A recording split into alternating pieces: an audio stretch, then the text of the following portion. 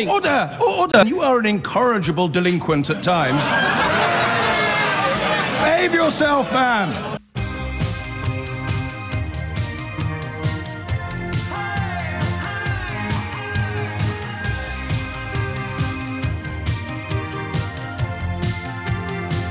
There's a lot to get through today. I don't know if you've seen this report in the Financial Times about, well, I suppose we have to describe it as a party, but it appears to be pretty close to a sort of, I guess, a bacchanalian orgy of sorts, or at least a lot of the men attending hoped it would become so. I've rarely felt so naive in my life. We'll find out a little bit more about that later in the programme, and I am drawn, for a whole heap of reasons, to a story you heard Nick mention about a top school banning pupils from having relationships. I think that could be a really interesting conversation.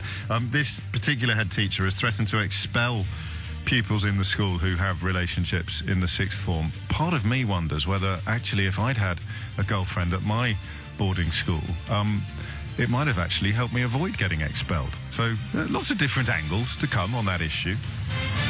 But we begin, because sadly we have to, with Brexit. David Davis is currently appearing before the Brexit Select Committee. Theo will keep us up to speed on developments there. I saw, because I missed it at the time, because it was posted on Christmas Eve, a picture of him released by his own department, in which it is claimed that he is discussing opportunities caused by Brexit with researchers at Cancer Research in Cambridge. So just because we presume it was just an error of omission, we've put in a little request to the department this morning to tell us what those opportunities were that he was discussing. Because otherwise, to put out a picture of him talking to a scientist and claiming they were discussing Brexit opportunities without there actually being any Brexit opportunities, that would be pretty close to government-funded propaganda. So I'll be happy to clarify that on your behalf later this morning.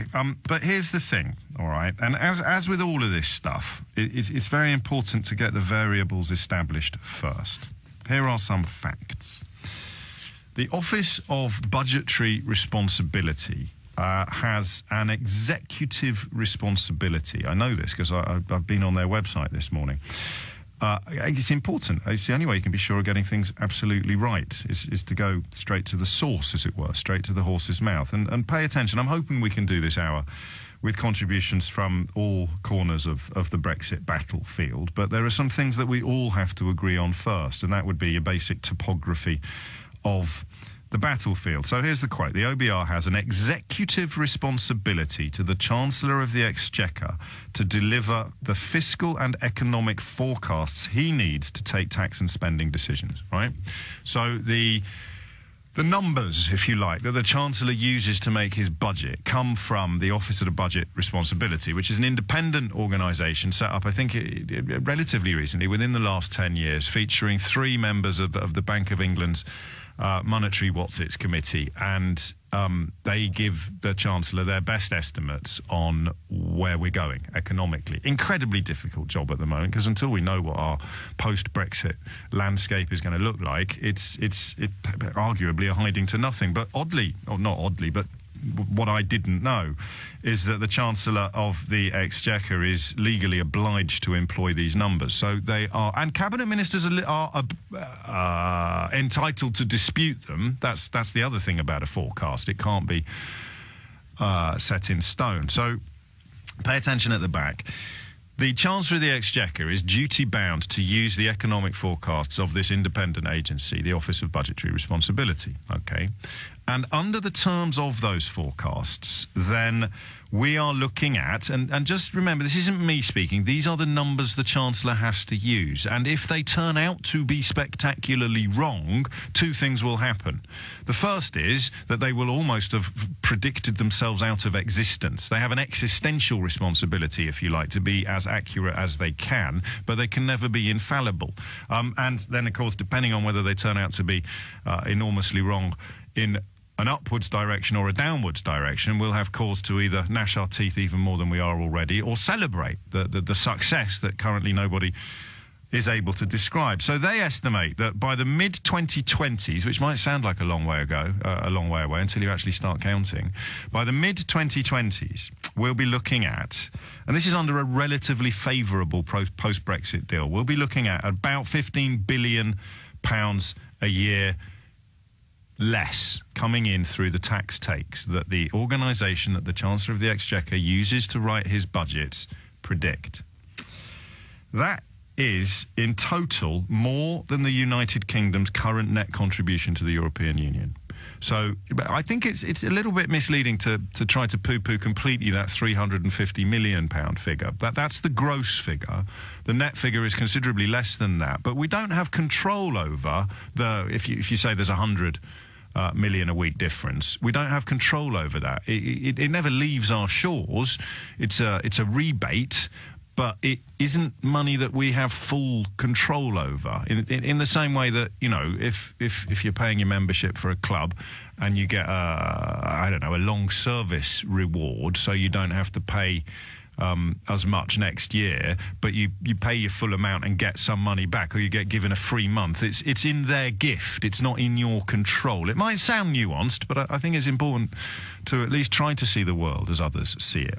So what we've got then now, if I've said anything wrong, 0345 6060 973. The office that the Chancellor of the Exchequer relies upon to set his budgets under which every single member of Cabinet then has to operate, have forecast that by the mid-2020s we will be taking in less money in tax. The figure that will have diminished is greater than the figure we currently pay to the European Union, okay? Let's not even mention all the stuff that is currently paid for with European Union money, all the regulations, all the agencies that are supranational, all the things that the European Union pays for, using in part money that we pay to them, and that we then benefit from, all of which we're going to have to replace. We're going to have our own regulatory agencies when we know what our regulatory alignment is going to look like. With all of this stuff, you can see why the newspapers don't go near this, can't you? It's complicated. It's not really, but it is complicated if you want to deal in 6-foot-high words of one syllable. So the Chancellor of the Exchequer relies upon numbers provided by an agency that has an executive duty to provide these forecasts, under which every single Cabinet Minister operates, and under which we will not have any surplus money in the mid-2020s as a result of leaving the European Union. Now, it's also worth pointing out that this can change. So while the ministers in Cabinet are allowed to not accept or argue with these numbers, they're not allowed to put actions where their words are. They have to abide by the budget that the Chancellor sets. And that means that any talk of a Brexit dividend is complete bonkersness. It is just beyond reality. So Boris Johnson yesterday, Liam Fox today, talking about there being, how are we going to describe it? Because, what would we call it in our normal life? It's like a Brucey bonus. The idea is that after this process of departure, there will be more money coming into the Treasury coffers than there is currently, to the tune, for the sake of argument and buses, to the tune of 350 million quid, that we will then be able, forgetting that, of course, we also have subsidies that go into farming, we've got subsidies that go into fishing, we've got European Union money that's spent on infrastructure projects throughout these islands. All of that needs to be replaced as well. But let's pretend even that doesn't exist and focus exclusively on the money that could go to the NHS. Let's pretend it could all go to the NHS. Now, the agency that the Cabinet relies upon for its economic forecast has said there won't be any. So what I want you to do today is explain to me how a Cabinet Minister like Liam Fox or a Foreign Secretary like Boris Johnson is allowed to tour the studios and talk about a dividend that their own economic forecasts, the government's own economic forecasts, which the Chancellor is duty-bound to follow, I think legally obliged to cut his cloth according to the OBR forecasts. How can Boris Johnson and Liam Fox be allowed to talk about money that doesn't exist making its way to the NHS? I've just realised at 13 minutes after 10 that you're not going to be able to answer that question. Nobody is. And that's where we are. The only thing you've got, presumably, is to accept that the Chancellor has to set all of his budgets according to the Office of Budgetary Responsibility, but somehow also argue at the same time that we shouldn't be trusting the Office of Budget Responsibility and there will be lots of money because, well, there just will be, fingers crossed. That this is a collapse in accountability. This is a genuine democratic deficit. Cabinet ministers allowed to talk about a Brexit dividend that their own number crunchers have concluded could never exist. And that's where we are. So, bearing in mind that I don't think anybody can really explain to me how we've allowed ourselves to be reduced to such a bunch of credulous lemmings, I would like you to explain to me how you think this has happened. How have we ended up in a position where, because this allows everybody to contribute, including people who want to claim that they have a better understanding of international economics than the people at the Chancellor of the Exchequer has to rely upon, although you'll allow me to bring a degree of scepticism to anybody making that claim. How do you think we've ended up in a place where Liam Fox and Boris Johnson can talk about a Brexit dividend, in other words, extra money that we will have, when the numbers that their own Chancellor has to use to set the budgets for their own departments tell us there'll be a net loss after we leave? That, oh man, sometimes when I say this stuff out loud, I have two thoughts. Please God, I'm wrong. But the other thought is bleak, with a capital B, isn't it? Because it gets reported in the newspapers and by some, but not all, broadcast organisations. It gets reported without question, without query. And yet, there is only one OBR. There can be only one OBR. And there is only one agency that the Chancellor uses when he's writing his budgets and his budget statements. And the only numbers he's allowed to use tell us there won't be any money left over for a Brexit dividend. But Boris Johnson is allowed to ride roughshod over the British public, backed up by Liam Fox, the Secretary of State for International Trade, that he's not allowed to do until the terms of our departure from the European Union have been defined and signed off. God knows what he does with himself all day. You have this incredible vista now opening up in front of you where some of those things that used to sound a little bit over the top when you described Orwellian doublethink and you described Orwellian manipulation of truth and fact, it seems to me to be pretty much close to reality.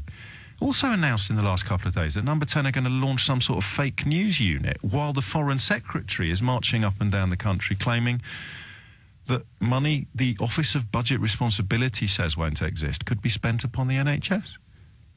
I mean, if that's not fake news, then what is? And that's a demonstrable deceit. Demonstrable.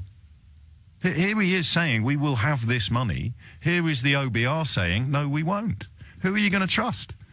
A former journalist who prepared 2 articles on the eve of announcing his support for the Leave campaign, the unpublished one of which explained his reasons for remaining, or an independent Bank of England staffed committee that would talk itself out of existence if its forecasts were found to have been avoidably wrong. So do we now draw a line down the middle of the country, or at least the portion of the country listening to this programme?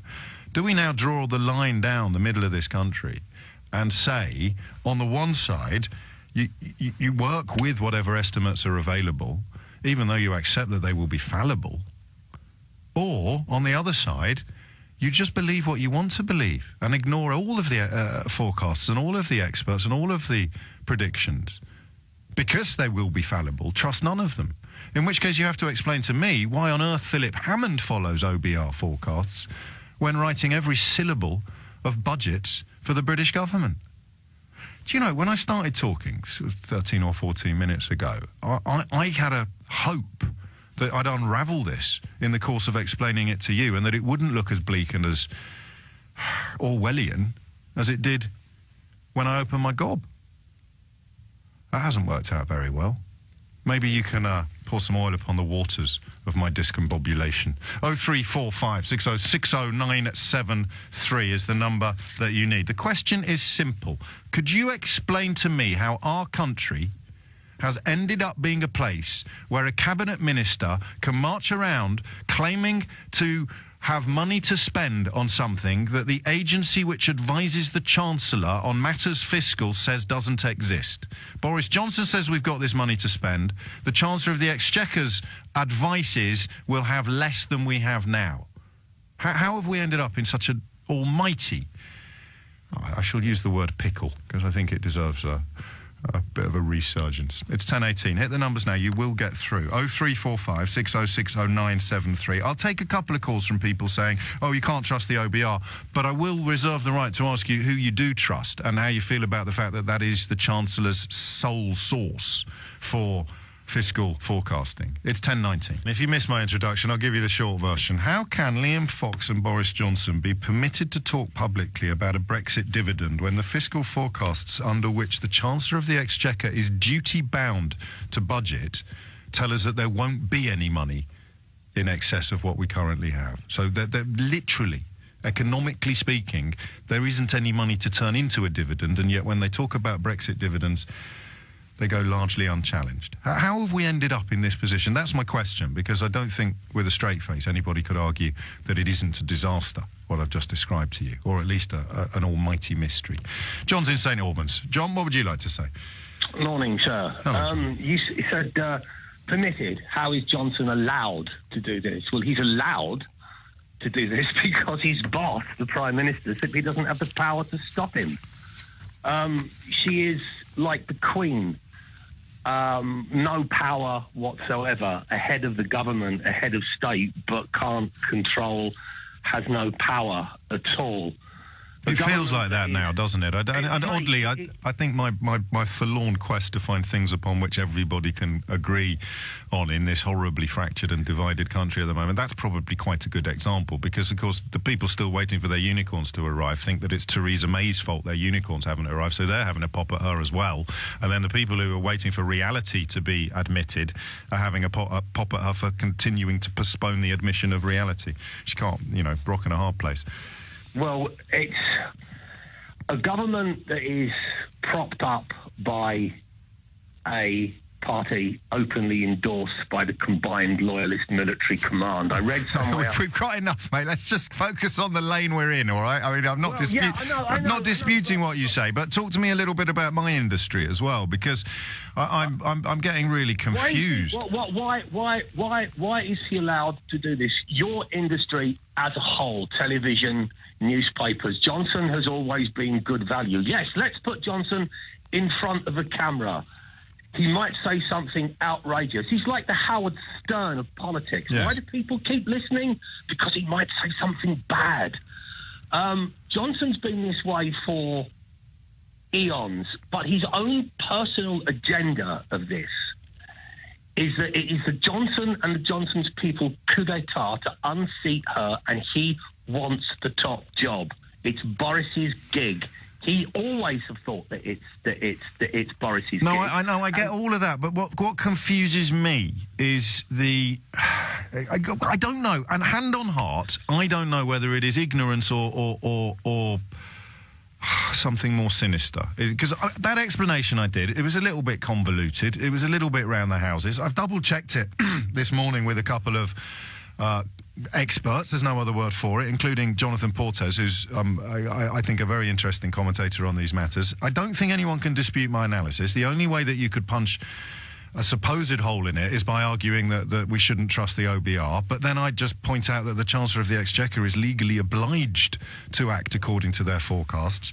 Their forecasts say there won't be any money. Boris Johnson and Liam Fox say there will be, and we'll spend it on the NHS. What should journalism be doing at this point? Well, journalism should be getting Spreadsheet Phil to actually come in and say, right, Mr. Hammond, you are the Chancellor of the Exchequer. What do you have to say? But because Spreadsheet Phil is actually loyal to his PM, and his PM... I don't know. Imagine what would happen in... Well, I believe this government is so split asunder that if they could actually stand there and duke it out, they would.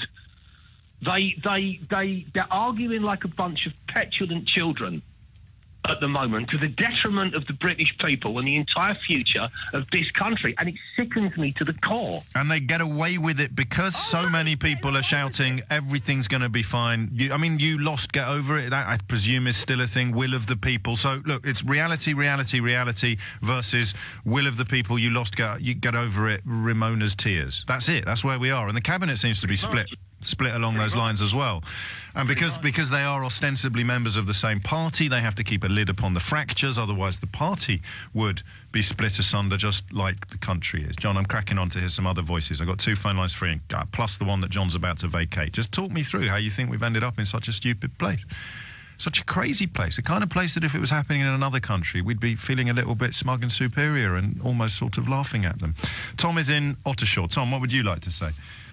Hi, James. Good morning. Thanks for taking my call. I believe we spoke about a year ago about, or two about... We've got 90 seconds before the news, Tom. Crack on, mate. Okay, fine. The reason Boris Johnson could say this is simply because he can say what he likes. And the OBR, I know you're going to try and shoot this down, but the OBR is constantly wrong. Yes. It forecasts... So why do you think the Chancellor... What do you think the Chancellor should rely on?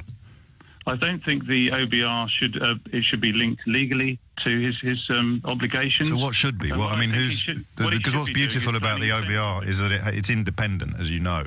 Yes, and it's independently wrong all the time. Which is fine. But what should he rely on instead? I mean, bearing in mind he sets the budgets for all of the cabinet ministers' departments. What numbers do you think he should use? He should develop his own numbers. Well, then they wouldn't be independent. Yes. So you're saying the Chancellor of the Exchequer should be able to make up his own numbers? No, he should do his own research and develop his own numbers. So he should be freed from the independence of the OBR. You want to have a government-run fiscal forecasting unit that tells the Chancellor what he wants to hear instead of uncomfortable predictions that he might not want to hear. Yes, but the predictions are constantly wrong. You said yes. I said that the predictions of the OBR are constantly wrong. Well, that's demonstrably not true. They're not perfect, but they're fallible. Which is why I ask you the question: what would you do instead? And you said, to be clear, you think the Chancellor should be freed from independent economic forecasting. Absolutely, yes. Yeah. Okay. No, it's a view, Tom. I guess that politicians would love that, and in a way, Brexit Britain does seem to be leading us towards a place where politicians are allowed to. Create their own numbers. I'm just surprised that anybody would welcome it. I haven't misunderstood you, have I, Tom? No, you haven't. But when you look at a business that used its own numbers to plan, and if you look at I've got to go to the news, and there is an argument I hadn't considered. I have to be absolutely honest. I hope Tom doesn't feel I've shot him down. I shall inflate his balloon still further. We should have economic forecasts conducted by the actual government that can then tell us, I mean, presumably under that school of thought, we'd have 100 billion, gazillion, trillion, carillion pounds to spend on the NHS. How do you know that? Well, if you look at the economic forecast that the Chancellor of the Exchequer has commissioned from the Chancellor of the Exchequer, you will clearly see that we're all going to win the polls next week. Oh, my days, Tom. Where we are trying to make some sense of Brexit. 2 stories. The first is a picture of David Davis at the Cancer Research Laboratory in Cambridge that they released in December.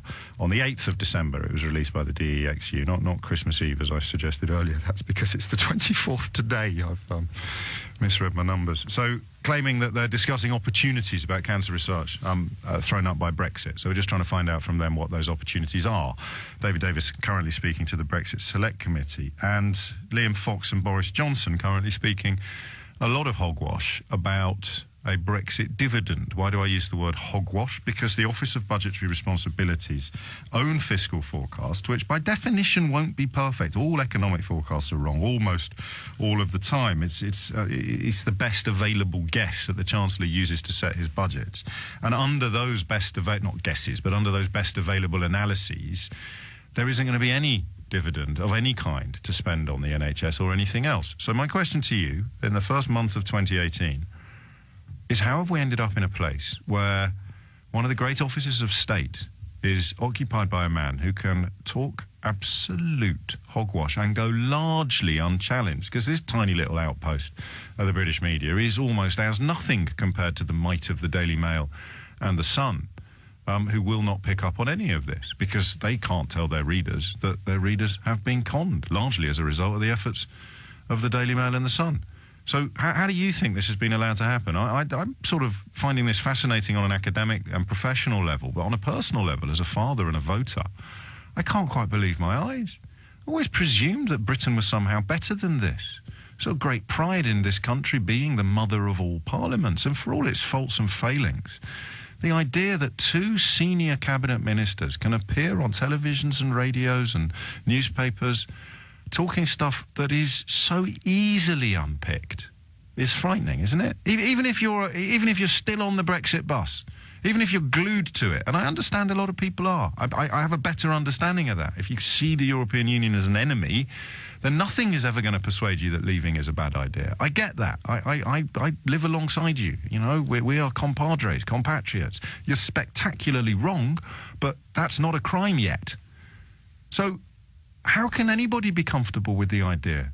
And then a caller before the news with, I thought, admirable honesty, said that the only way things could be improved would be if the Chancellor of the Exchequer was allowed to sort of do his own economic forecasts. So I will remind you why George Osborne created the Office for Budget Responsibility shortly after becoming Chancellor. He said at the time forecasts were fiddled in order to help the government to present the sort of budget it wanted to present. I mean, that was the reason for doing it. Hasn't gone perfectly, nothing ever does. But when he stood up and said, we're setting up an independent body, because, and obviously this was a sly dig at Labour, the last government, recent governments, have fiddled the numbers in order to help themselves to present the sort of budget they wanted to present. So the OBR exists to prevent, according to Conservative chancellors, the OBR exists to prevent all chancellors from fiddling the figures to suit their own political ends. So what are the figures? The figures are there's no money for dividends. We'll have less coming in than currently goes out towards the EU. This is surely a morning on which we can all agree, apart from the school of thought, which I happily acknowledge, that wants to go back to the days that George Osborne describes as allowing governments to fiddle forecasts in order to help themselves to present the sort of budget it wanted to present. So by all means, fly the flag for that. But apart from that position that Tom explained, who can be happy with this? And perhaps more likely to solicit a response, who can explain to me how this has been permitted to happen by an informed and engaged electorate? James is in Barnes. James, what would you like to say? Hi, James. It defies belief, quite frankly, and I think that this, as bad as Mr. Trump is with his fake news, which I would say there's an analogy here about the people who are Brexiteers, the Mr. Davises, the Mr. Johnsons, the Mr. Farages of this world, at least Mr. Trump won't be here in the future. But unfortunately, the damage that these group of people insist on pushing through will last forever. And I think that in answer to your question, in my opinion, it is about fake news, because it seems to me the more the facts are presented to Mr. Farage, to Mr. Rees-Mogg, the more that they... Let's focus on the politicians that are in charge rather than the sort of professional hecklers and pantomime dames. Yeah. So Johnson and Fox in this case would be the people that have marched around either not knowing or not caring that what they are saying is demonstrably untrue. Of course they know that it's not true. Do they? Do they? You're more cynical than I am. The NHS. It's because the propaganda sprouted by, as you say, the Daily Mail. And in fact, as I said to your presenter, your station at LBC allows Mr. Farage to propagate his Brexit propaganda ad nauseum every night for an hour. To be fair, we're all right. I mean, maybe an hour puts us in a slightly exceptional category, but in terms of allowing him to do it, I don't think we're unique among British media organisations. I think it's hard to find one that doesn't give him a regular platform, isn't it? I mean, columns in the Telegraph, season ticket on Question Time. That kind of media exposure, while simultaneously claiming that the media somehow are opposed to that position. It would be funny if it wasn't so sad. But I stress again, I don't want to talk about the hecklers and the kind of pantomime dames. I want to talk about the actual people in power, because I'm used to liars lying, and I'm used to propagandists propagandizing. I'm not used to cabinet ministers saying things that can be... I almost want... in fact, I do, as a Democrat and a citizen, I almost want someone to show me the flaw in my own thinking, because it's so patently obvious that what Fox and Johnson are doing is false. I can't quite understand how they're allowed to reach the end of an interview or reach the end of a newspaper article without having their proverbial pants pulled down and being spanked from here to next Thursday. I just don't get it anymore, James. I'm at a loss. As much as you, it is just staggering. It defies belief. It really is the same as the facts presented to Trump that he just says, no, I never said that. No, that never happened. So it's basically you just deny it. And you hope that enough people who are foolish enough or ignorant enough or don't want to know the reality of the situation, as you used the analogy, it's as if the more people know that they're going to be dead when they go off at the end of the cliff, yes, the more they want to continue on that journey. And it does feel like will of the people. You lost, get over it. Ramona says, look, here's some evidence. You lost. No, you've lost.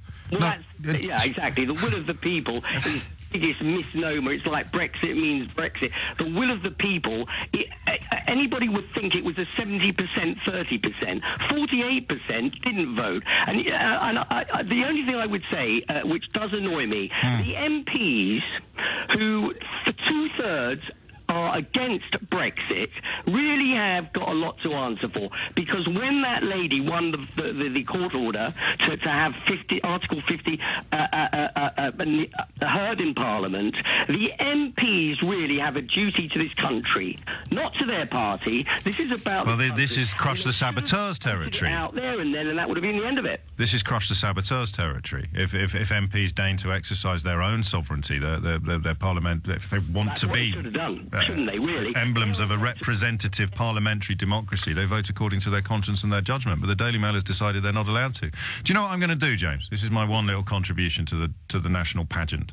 Yes, sir. So many of these politicians live in mortal fear of being done in by the Daily Mail or the Sun. As someone who has been on the receiving end of attacks from both of those newspapers, I'm going to offer seminars at the House of Commons on why it really isn't like being attacked by a lion. It's like being attacked by a rabid gerbil. Yes, I think that your attitude towards the Daily Mail and the Sun, the fact that they're attacking you, James, in a way is... Me. This is a show that historically we'd have been talking about parking tickets and window cleaners. That's right, but they're attacking you because you frighten them, because you're one of the voices that chooses to stand It's not up. a voice, is it? I'm just an echo. I'm an echo of the facts. An echo of the facts. And you sit there, and I'd like to modestly dismiss James's claim, but why on earth would the two best-selling newspapers in the country give a hoot about little old me? Why? Genuinely. Whether you think I'm the Messiah or whether you think I'm Beelzebub incarnate, why the hell would they care so much? My Twitter account making national news, which either can be explained by something currently beyond my ken, or is evidence of just how few places are sharing facts with you. And these are the facts under discussion today. The Chancellor of the Exchequer is bound to follow the forecasts of the OBR. The OBR was set up by a Conservative Chancellor of the Exchequer to prevent governments from, in his words, fiddling forecasts to suit their own budgetary desires, i.e. political reasons. Their independence is thus enshrined. They have modelled the economy and concluded that by the mid-2020s, the Treasury will have less money to spend than it currently does. And yet two cabinet ministers whose spending is determined by those budgets set by that Chancellor, who's duty-bound to follow those forecasts by that independent office, they're walking around the country unchallenged, claiming that there's going to be extra money in the same period that they would be able to spend on the NHS.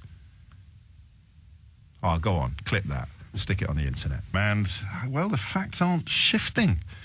And I don't understand anymore how you could be comfortable with it, how anybody could be comfortable with Liam Fox and Boris Johnson talking about a Brexit dividend when the independent Office of Budget Responsibility has provided the Chancellor with economic forecasts he's duty-bound to follow that make it quite clear that they don't believe, which means the Chancellor hasn't modelled for, there being any extra money in the period mid-2020s, that these two characters claim that they'll be able to give extra money to the NHS.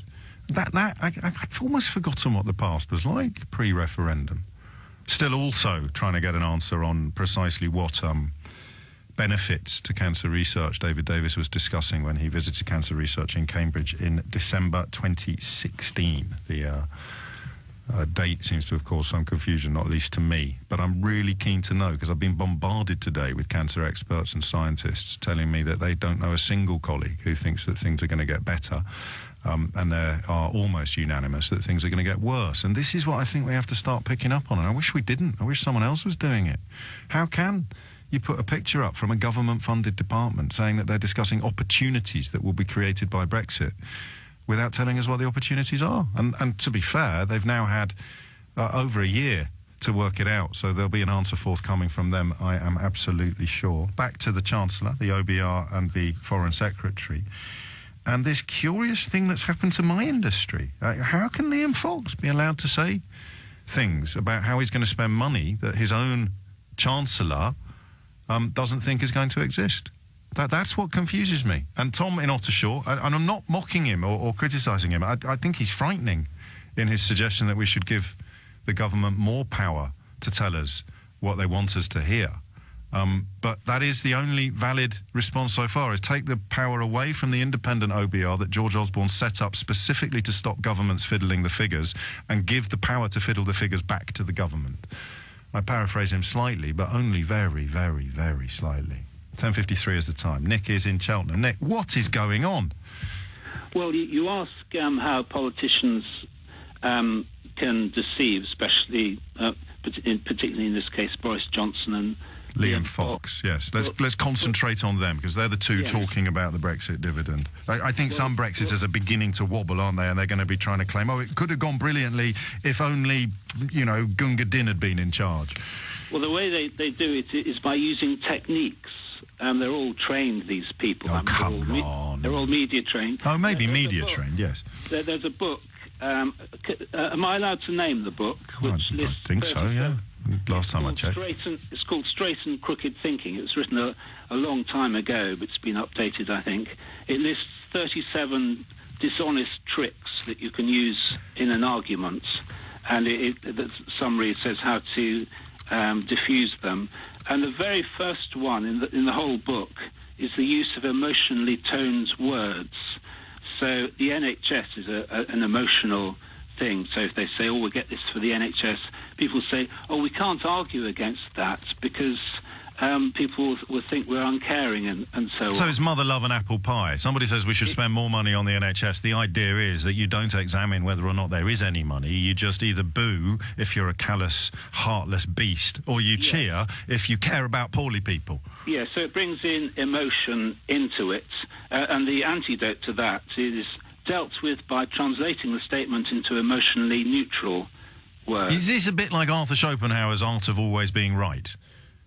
I don't know. Because that's sort of 38 stratagems to win arguments even when you're wrong. And I suspect it speaks to a similar narrative as the book that you're describing. But I understand that process. But what I don't know, we're going to run out of time. So I understand the kind of neuro-linguistic programming or appealing to the emotion rather than the intellect. But what I'm really puzzled by now is the fact that the curtain is so easily pulled back by your political toto, and the old man pulling the buttons and pressing the levers is so totally exposed, and yet a significant swathe of the British public, and more worryingly for me, and I suspect for you, the British media, are still pretending that the Wizard of Oz is great and mighty and ignoring the old man behind the curtain. That's what I don't understand. I understand the tactics that the old man behind the curtain has used to persuade people that the Wizard of Oz exists, and that would be contained within your book, Straight and Crooked Things, within The Art of Always Being Right, contained in, you'd probably go back to Machiavelli, actually, and read The Prince. There'll be some of the tactics in there.